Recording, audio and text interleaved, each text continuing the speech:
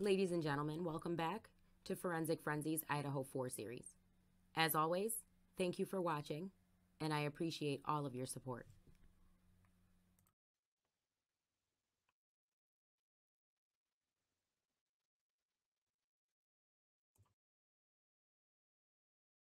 I was asked by Inside Edition to enhance the video of the Idaho murder victims, Kaylee and Madison, at a food truck on the night of November 13th. I primarily used a software tool called Sharp Scales and Excelsior audio tools in the dialogue. Luke, Tebow, really solid.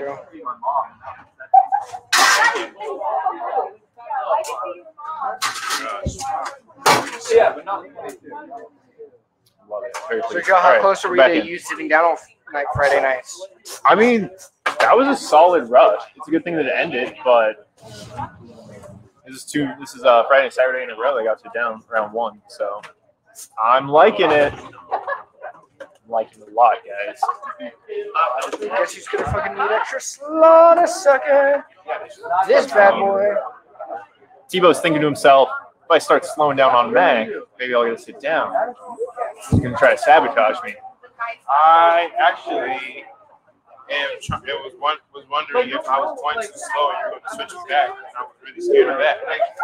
That's what I was scared of. Nope. Yes, let that fear. You guys, like, the highest tick time I saw was 13 minutes, which is, I'm very satisfied. You guys have worked on the truck, and Derek and I have been the ones on grill and Mac, and we've had longer ticket times. Like, you're doing well.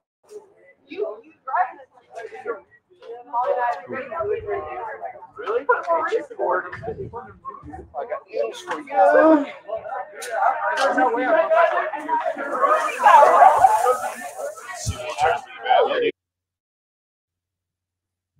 I'll go ahead and read the video description for you. Inside Edition asked Anthony Nelson, audio and video forensic expert at Garrett Discovery, to enhance the audio and video of the last recorded moments of 2 University of Idaho murder victims and another student at a food truck. Kaylee Gonsalves and Madison Mogan stopped for mac and cheese after partying at a nearby bar.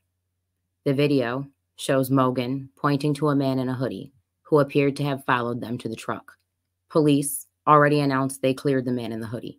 Many were having trouble hearing what was being said on the video, and that is why Inside Edition contacted Garrett Discovery. So as you can see, they have 33,000 subscribers. This video has just over 4,084 views, and it's been up since December 9th of 2022. Interestingly enough, about a month ago, I came across this document on Reddit. We will not go over this document on this channel. Not quite yet anyway, because it goes into a lot. But this document, as you can see,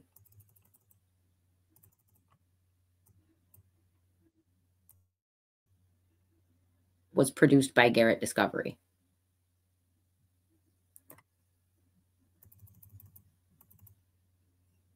And I've looked it over several times under the impression that perhaps one of the vested parties hired Garrett Discovery.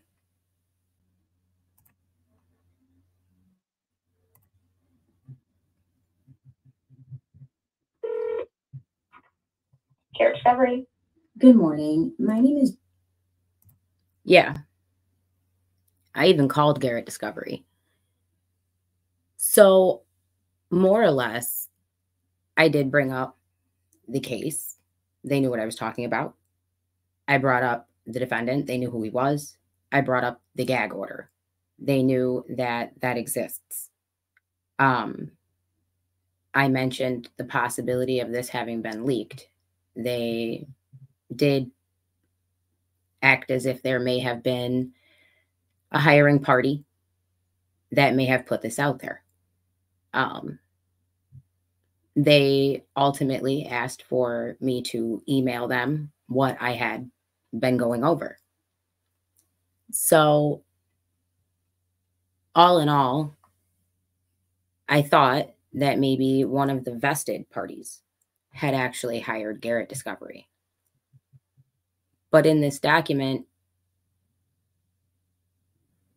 there are things that haven't been put out there publicly. So in my last video, I did make the error of saying Instagram was an overlap between the defendant and the victims. But in the warrants, I can't actually find one for the defendant. Now, this document does insist that Brian Koberger had an Instagram, possibly many, that he was following himself on, and on one of which he was following the girls on the third floor, Maddie and Kaylee. This was stated in the phone call to Garrett Discovery. Sorry, guys. And her response was almost affirmative that that is what the document insinuates. I mentioned the non-dissemination order and that they, if they were hired by the family or anything like that, that this is not supposed to be put out there by them because they're the agent, the private investigator of the family. But now I'm looking back and I'm kind of wondering if Garrett Discovery was again for a second time, or who knows what the number would be, but if they were again hired by Inside Edition. And the reason why I say this is because mainstream media has incessantly had these sources that insisted that Brian Koberger was following one or more of the girls on social media. And they never really revealed their sources.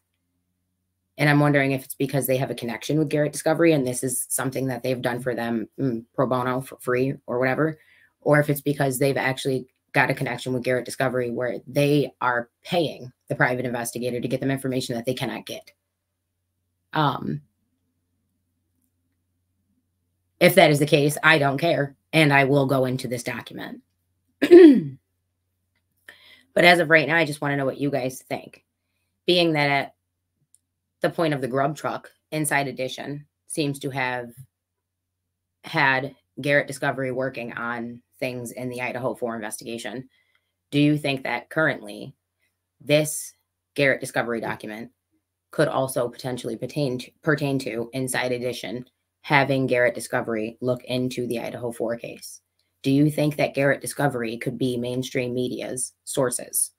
Do you think that there is now a potential for a paid private investigator for the mainstream media that is providing them information? If that is the case, because it came from a private investigator, does that make it more or less credible? Additional things that were inside of this document were things like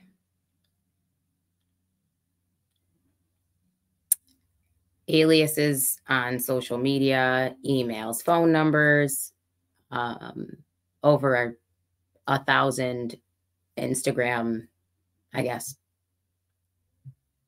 friends or people he followed on Instagram. Let's see. What else was there? There's a bunch of information. But essentially, it seems to me now that maybe this was perhaps all a part of the mainstream media's narrative. The document is potentially as real as it can be, as produced by Garrett Discovery, as finding whatever information they can. But I don't see a warrant for Instagram for Brian Koberger. So it does make me question how they made that discovery. But I am wondering now if Garrett Discovery is the mainstream media's paid private investigator.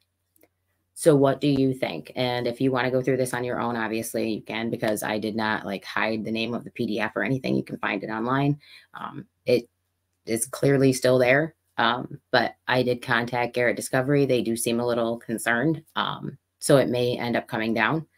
But I also did just contact them because I wanted to, again, gauge how concerned they were, to get a sense for whether or not the document was real. They didn't shun me. They didn't shut me down. They agreed with everything that I said as far as, you know, the non-dissemination order, the case, all that stuff. They knew exactly what I was talking about. And in the end, she did just ask me, can you just send me over the document that you are looking at so that I know which, you know, what you are referring to? And I sent it over to her. And that just leads me to wonder if they have actually put together multiple documents for the media. But she absolutely seemed to know exactly what I was talking about the case and all that stuff. I just don't know if she knew that this document was out there available on the internet for people to actually look at. So I think that was more so what was the surprise for her. I don't think that by any means any private investigator for the media would be bound to the gag order. So there's no sense for concern there. But I do wonder if they were a little alerted by the fact that they have been hired by Inside Edition, and I was calling to begin with to find out about the document that they put together for Inside Edition. So cover blown, maybe? Let me know what you think. As always, guys, thank you so much for watching.